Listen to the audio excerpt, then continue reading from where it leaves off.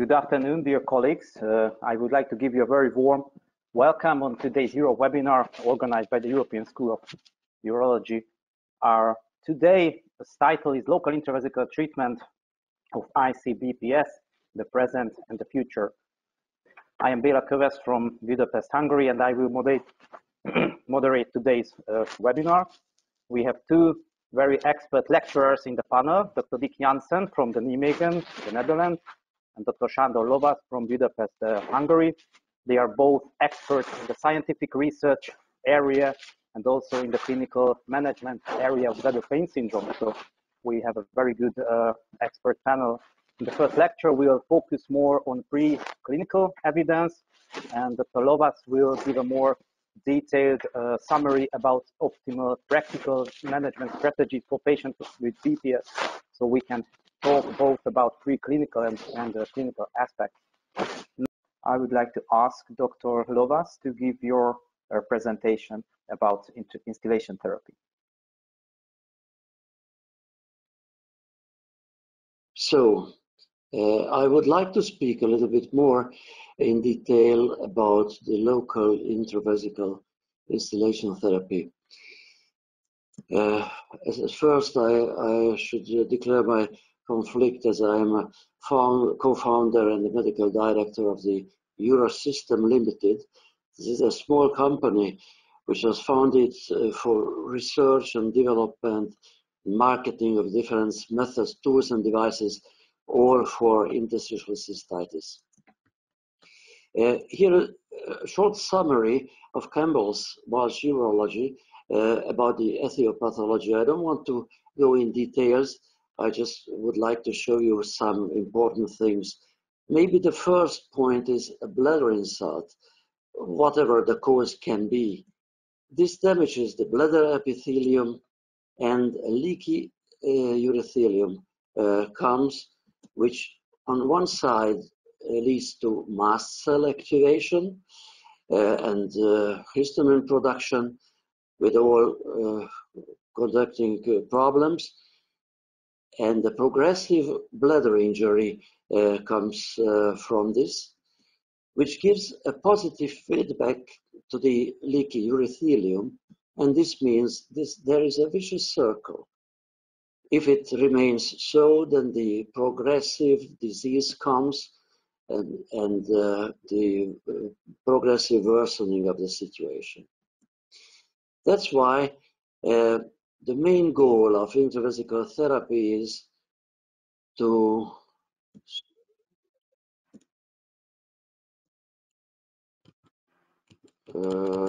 yes,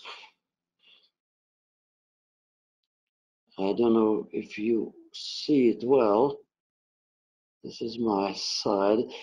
The main goal is to reduce the chronic chemical irritation of the bladder wall, to reduce or stop the leakage of the mucosa, to reconvert the bacterial inflammation, to substitute the missing compounds of the gag layer, and to stimulate the own production of the gag layer. The questions and the answers can be found under these 4 points: why, what, when, and how to use. The first point is why. The intravesical drug therapy has a lot of challenges. There is just a short duration of action because the patients cannot take for a long time inside the bladder the medication. There is a lack of permeability of the urothelium, as we just recently heard. And there is a lack of bladder uptake of the drugs. But on the other side, there are advantages of the intravesical therapy. High local drug concentration can be reached, low blood level, therefore there is no systemic side effect, and no efficacy reduction due to metabolism. Intravesical instillation therapy in combination with oral medication substitution proved to be one of the most efficacious and maybe the most quick causal treatment form, even over longer time. There's a correlation between the invasivity and the efficiency of the treatment options. Therefore, the AOA guideline and many other guidelines also recommend to go ahead from the non-invasive or less invasive treatment forms to the more invasive ones. That's quite logical. Basically theoretical, it can be agreed. The less invasive is at the same time the less effective form as well. And the ineffective treatments are the most expensive ones because they cost a lot, they take a lot of time, and wasting time is money, and therefore the ineffective treatment is not the best one. Let's start the treatment with the most efficacious causal treatment, and this is the bladder instillation therapy. What we give. The instilled drug solution, the so-called cocktails, varies a lot among countries. We use these agents as it were already detailed in the previous lecture, DMSO, lidocaine, heparinoids, and the so-called gag layer compounds. Just a few words about dimethyl sulfoxide. It has a lot of advantages in urology as a topical analgesic effect, inhibits mast cells, anti-inflammatory effect, relaxes the detrusor muscle, and stimulates the nitric oxide release.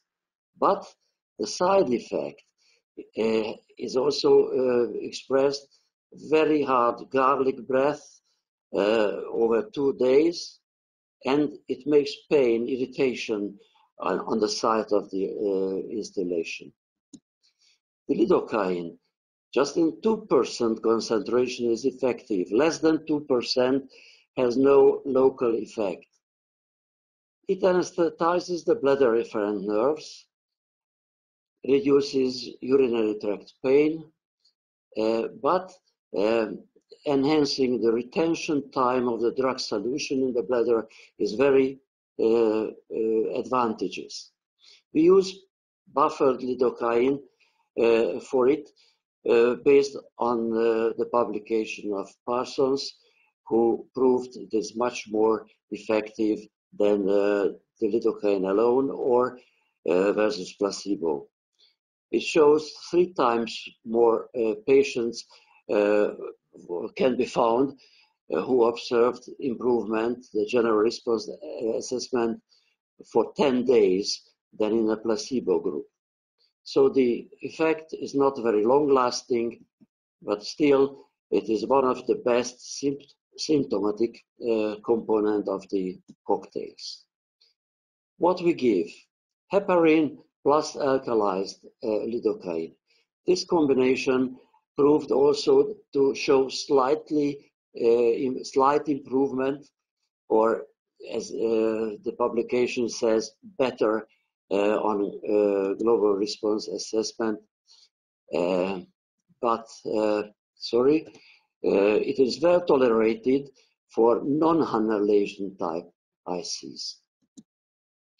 The local gag layer replenishment causes chondroitin sulfate, as we heard, hyaluronic acid, although it is not directly in the gag layer, but it plays a very important role, as it was detailed previously, heparinoid compounds, and also as local treatment, the pentazine polysulfate is also an option. It has no side effects, but the clinical experiences are quite limited with it. These compounds are mostly used as bladder cocktails. Different compounds and combinations are used in different countries. There's a big difference between US and Europe. As we don't know which gag layer compound is really missing individually in individual cases, therefore it is quite logical, and the clinical experiences prove that the combination of the components gives a much higher response rate than any monotherapy of these.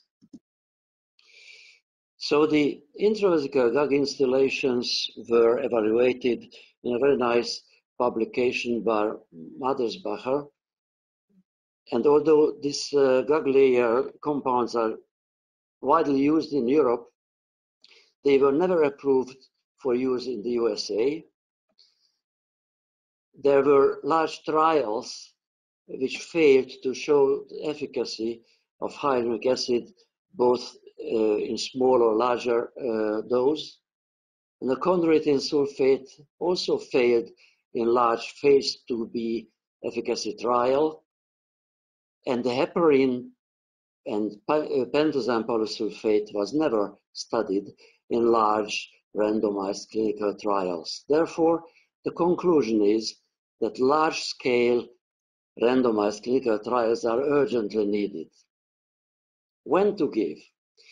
The intravesical instillation therapy is generally accepted that it is given first weekly, then biweekly, and then continued by individually tailored frequency depending on the reaction of the patient. How can we really know what the patient reaction is? Here you see the data input signs. We always ask patients to fix at the beginning, before the beginning of the treatment, all quantitatively measurable parameters. This means quality of life questionnaires, pain questionnaire, and urinary diary data. And these are regularly repeated. And based on these regularly repeated data, we can make such diagrams. Here you see, based on our database, automatically produced diagrams. Here, for example, an already recent score as it was before the treatment, and it shows optically very clearly that the patient became completely symptom-free over a longer period. Or on the second curve, here you see that after the instillation, the mean voided volume, the capacity of the bladder, slowly grows over 2 years long, till the bladder wall inflammation disappears and the patient gets back the original capacity of the bladder. Or here, this is very challenging. At the beginning, we started with local instillation therapy at this patient, got some results, but was not enough. Then we repeated the cystoscopy and we could see some sign of Hanna lesion. Therefore, we made a hydrodistension and a coagulation, and after it, the patient became completely symptom-free for a longer time. Naturally, such visual demonstration of the condition of the patient helps us to define the treatment frequency. The initial treatment is generally weekly. Some authors recommend it for 12-15 weeks, but according to our experience, this means an overtreatment. Our maintenance therapy is a long-lasting, sometimes lifelong treatment, beginning with a 6-week instillation, and when the patient proves to be in a good, stable condition, then we prolong it up to 12 to 14 weeks. So it is individually tailored continuous monitoring. A reasonable reduction of instillation frequency based on this continuous monitoring reduces the treatment expenses. Some considerations. A local intravesical instillation is the most effective treatment option. The bladder instillation needs to be performed by using a urethral catheterization, as this method is nowadays generally accepted. But 70% of the IC patients also have urethral pain and the hypersensitivity in the urethra beside the bladder symptoms.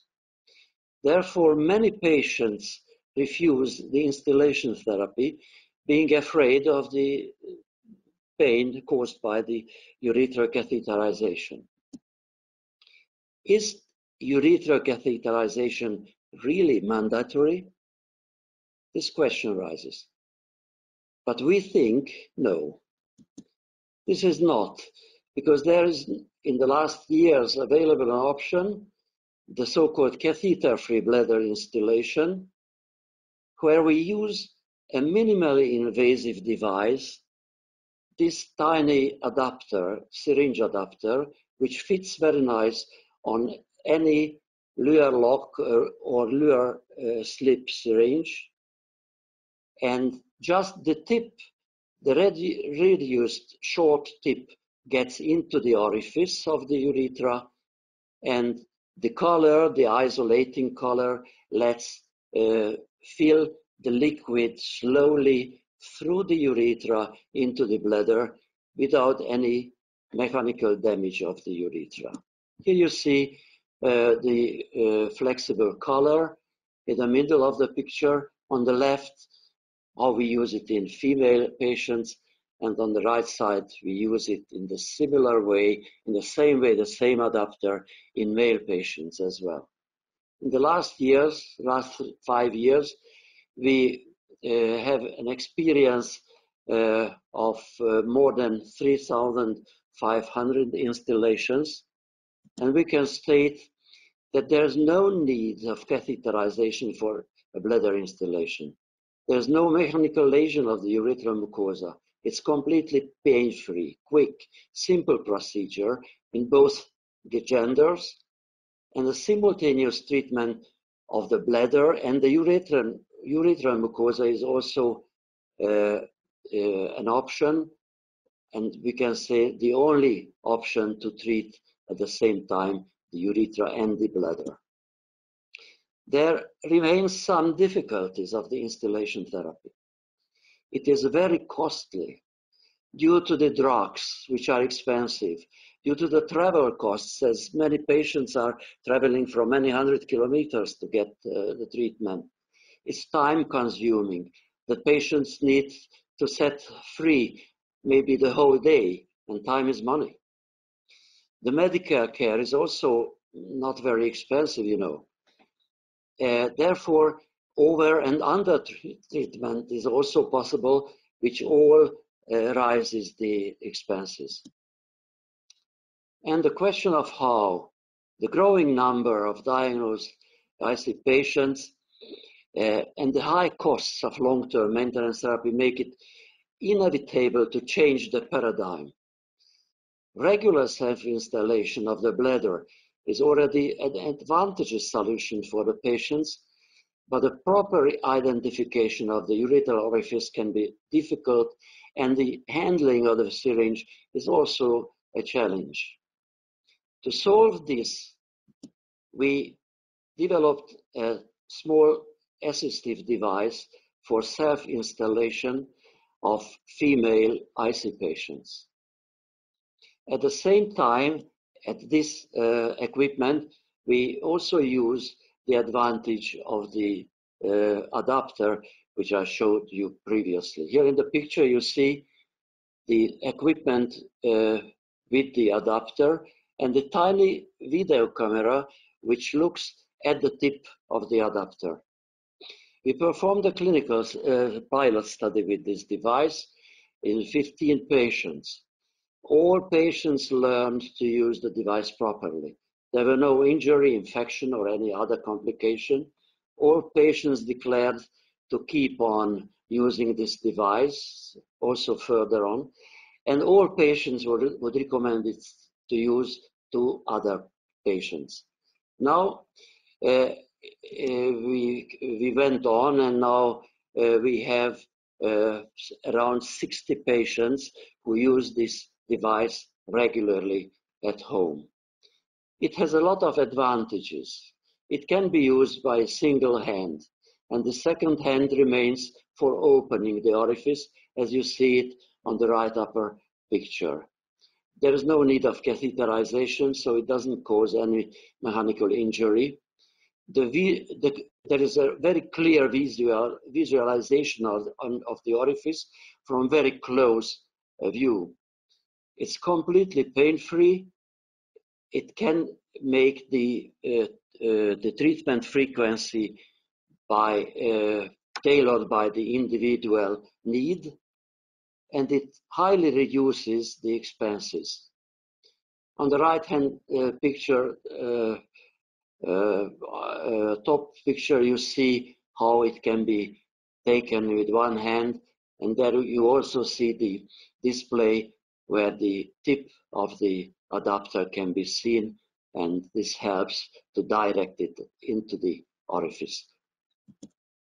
The take-home message is that a personally optimized cocktail, given in individually tailored frequency and dosage as a self-installation, improves efficacy of the treatment and minimizes the treatment expenses enormously. Therefore, this method should be considered as the future of ICBPS maintenance therapy. Thank you for your interest. Thank you very much, Dr. Lovász, for this very interesting and thorough lecture, and also congratulations for this, well, at least interesting idea about self-installation. I mean, of course, in a pandemic like we have today, it might be a game changer when a patient don't have to go to seek an institute, but can have treatment at home. So yeah, that's definitely a good idea, and we have interesting ideas about all the practical aspects you mentioned. We have some questions about adding different things and your experience to the cocktails. A few participants asking about adding, what is your experience about adding hydrocortisone in the mix? Or cortisone, do you think it would be beneficial? We tried different cocktails and different compounds. We have also experience with steroids. It can be hydrocortisone or methylprednisolone. The methylprednisolone proved to be a little bit more effective, but it was not a clinical trial, so I can just report on my personal experience, although I have to say within the last years, I treat regularly over 360 patients. So in the feedback, we all these patients have these graphic feedback for us. So it is quite objective to say methylprednisolone is maybe more effective. Yeah. And what is in your experience about all these combinations? What is the most effective combination or cocktail? I also had the same question to Dr. Jansen. What is your experience? I think Dick answered already. We also always use combination, as I told. First, we tried hyaluronic acid alone, and then heparin alone. And the monotherapy, the response rate was low. Now we use always combination of hyaluronic acid and chondroitin sulfate. And sometimes we also add heparin to it. I have to mention that there's an option if somebody would like to use our adapter. It cannot be bought as a separate product in Europe, but there is a compound, a solution containing hyaluronic acid plus chondroitin sulfate. And with this solution in the box, it is packed together our adapter. So if somebody would like to use our adapter, then they can buy it with this solution together. And the results are very good. I have to mention that You know, the COVID problem. Patients cannot go to the doctor, they need the installation, etc. All those patients who are using the self-installation at home with this device, they don't feel any disadvantage of the COVID because they can use it at home and they get the pre-filled syringe from the pharmacy delivered per post. So this is maybe in COVID era the optimal.